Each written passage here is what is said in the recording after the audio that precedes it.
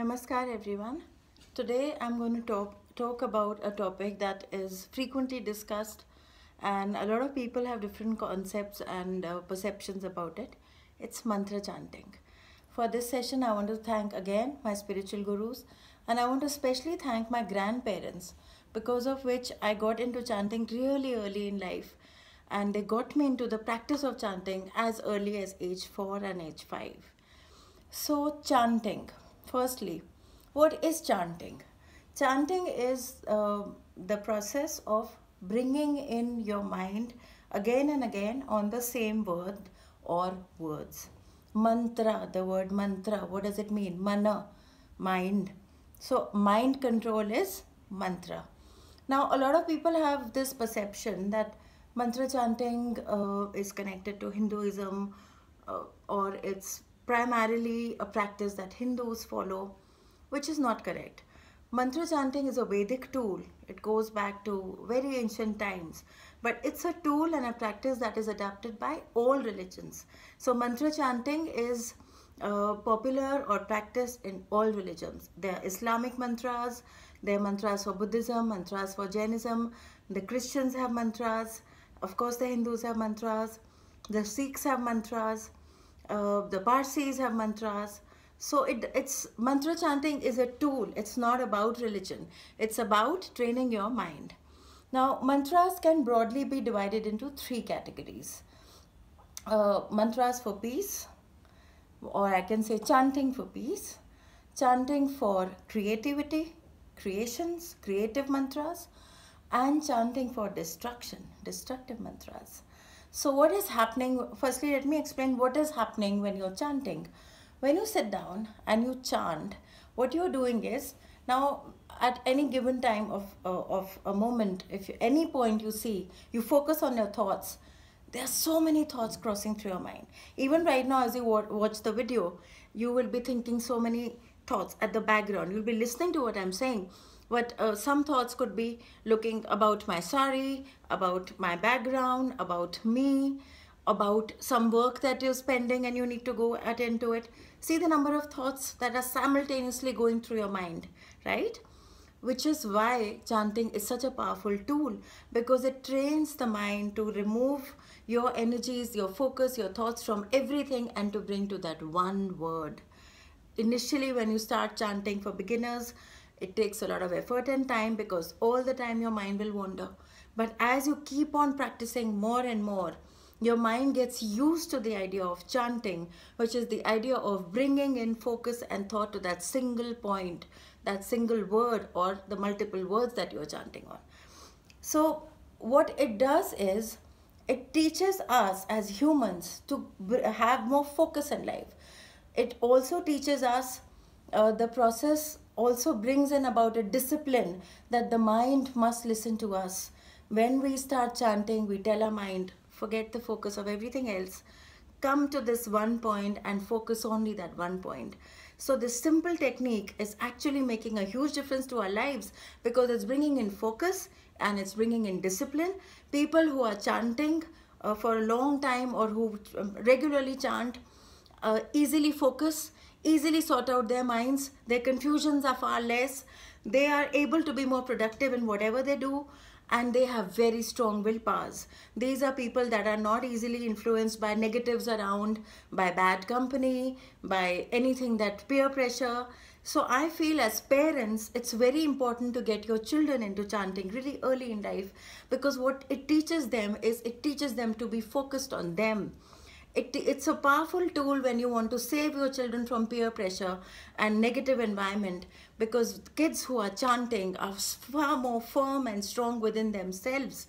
Their mind is far more clear, calmer, more focused. So as parents, I would request you that it's a great tool. Whatever religion you are, whatever your faith may be, whatever deity you want to chant for, that's completely your choice.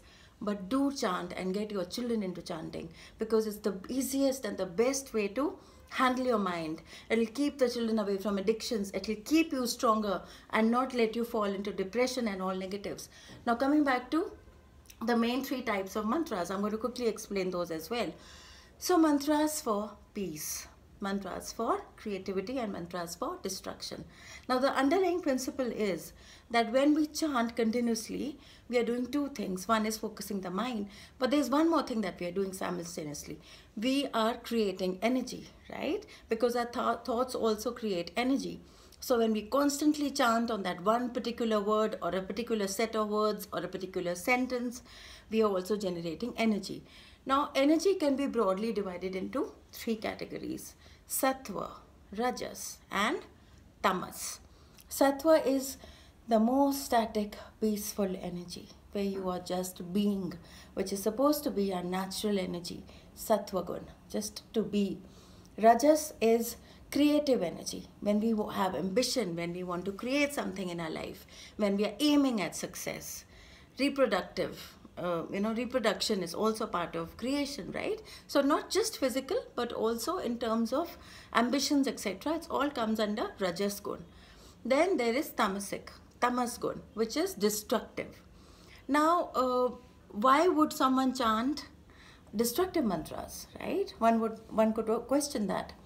So destructive mantras are used to destroy the negatives in our life, to overcome the negatives of the mind.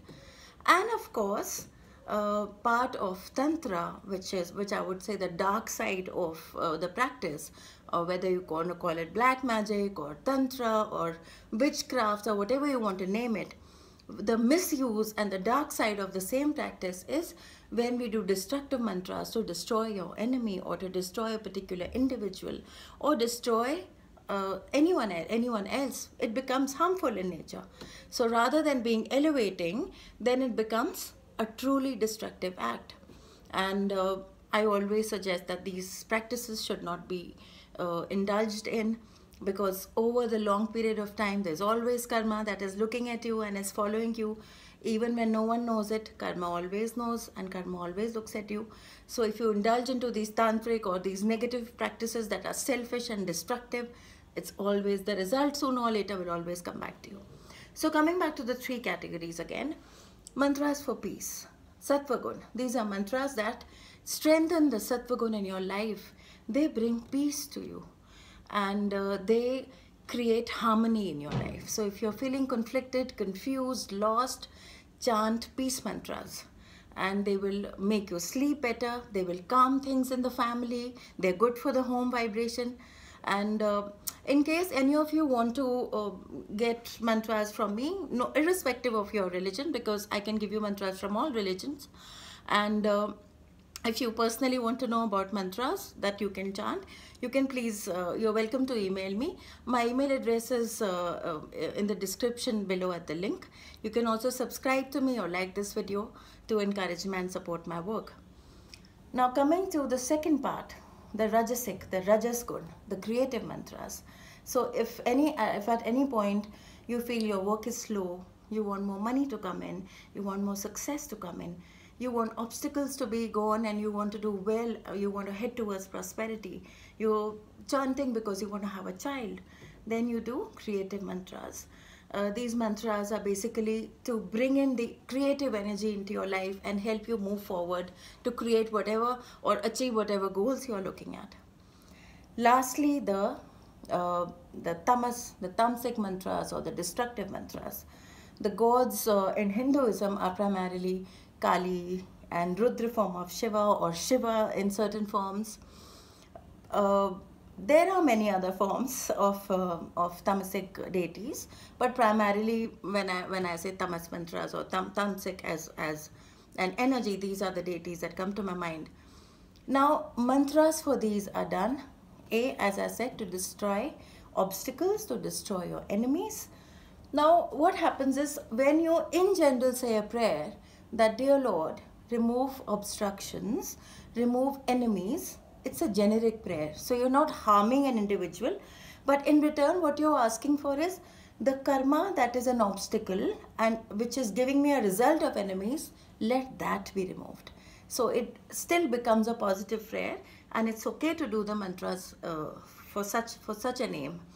So destructive mantras are done to destroy the negative in us, destroy the greed, overcome anger, overcome the negative feelings of depression and sadness, destroy all the negativity within us. Let us be evolved and elevated and rise above the negatives. You do these mantras, real knowledge will come to you. The illusions of life will break and you'll break free. You will spiritually evolve as a person. Secondly, the obstacles will be removed. You will overcome illnesses. A lot of times, people struggling with life-threatening diseases sometimes worship such forms as well. So primarily, these are the three forms of chanting that one can do. So what I'd like to request you is, think for a moment, right now in my life, what do I want? What is it that I'm seeking?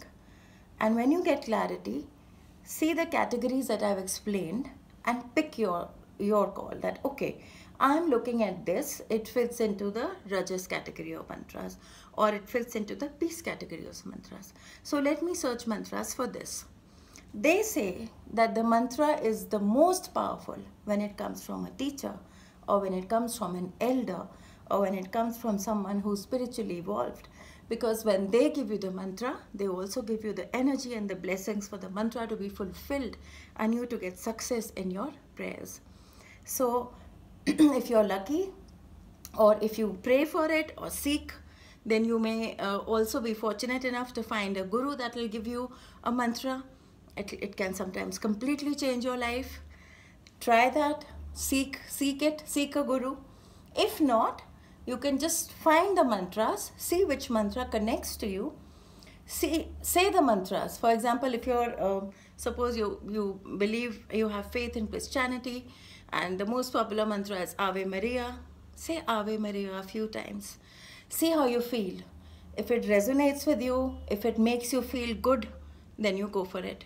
If you're Hindu and the simple mantra Om, it makes you feel good, it changes your vibration immediately, go for it. Do some research, and like I said, you're most welcome to write to me in case you want to know more about mantras. But my request and my genuine hope is that seeing this video, you will bring in the tool of chanting in your life. You will encourage family members and especially your children to get into chanting. The best time for chanting is early morning hours if you're a morning person. If you don't have time in the morning or you're not a morning person, evening and night is also a good time to chant. Chanting before sleeping is a great practice. Chanting first thing in the morning when you wake up is really, really good. It'll give you great energy through the day. If you don't have too much time, just take 5 minutes. That's all. 5 minutes, just chant. That's it. 5 minutes morning, 5 minutes night. During the day, you get 5 minutes. Do it. If you can't sit and chant, play the mantras. Hear them. When you keep hearing them also, somewhere in your mind, they stay and they keep resounding. It'll change a lot of things in your life. So with this, I'm going to end this video with the hope that you are going to experiment with this powerful tool of chanting, which is followed by most cultures across the world, because it is a life-changing tool. So please do start chanting. All the best.